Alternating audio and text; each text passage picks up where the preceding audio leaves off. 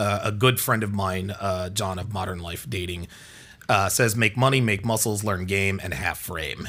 Basically, and you don't have to be rich, right? You don't have to be a millionaire or a zillionaire. You don't have to be a Miami yacht owner.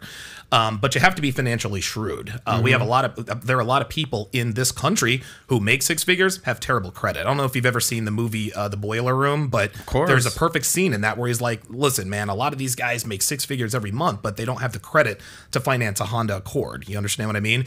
And so part of financial shrewdness is, living below your means, et cetera, et cetera. Muscles, physical fitness, man, that is the cornerstone of every man's masculinity. Clearly, I'm not quite as masculine as I need to be, but nothing will change your life quicker than getting yourself into shape. The way you walk, the way you talk, the way you feel, the way people treat you, the way people perceive you, all of that changes.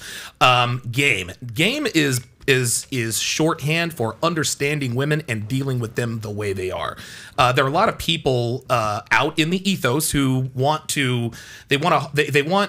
women to step into a time machine and go back to 1950.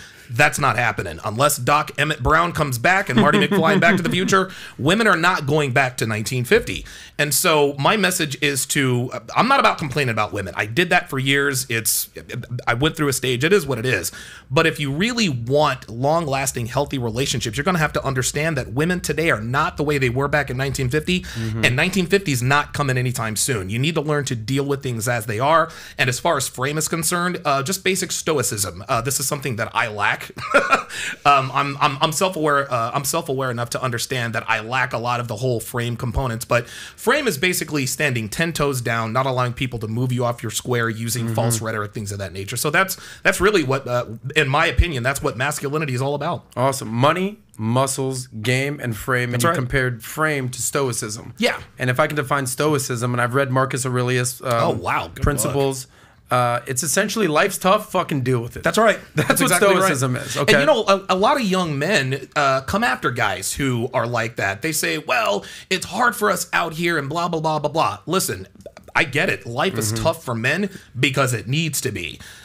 This is why the concept of unconditional love is dangerous. And I'll put it to you like this, and we can move on. If women truly loved unconditionally, then everyone would look like me right now. Because the reason, why do men do anything? Andy Samberg was on the Late Night Show a long time ago, and he said, well, what got you into comedy? He said, well, why do we do anything? It's girls. Men, we build for women. We go to wars for women. We innovate for women. We do everything for women. There's nothing wrong with admitting that. And so if women truly loved men unconditionally, then the best genes would be bred out of the population within a couple of generations, because women would be in love with fat slobs who don't do anything.